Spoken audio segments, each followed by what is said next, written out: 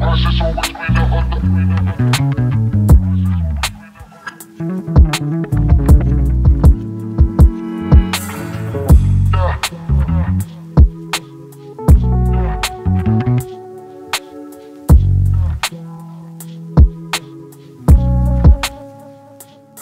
that pretty much sums up my personal top 5 reasons I think most people get into kiting.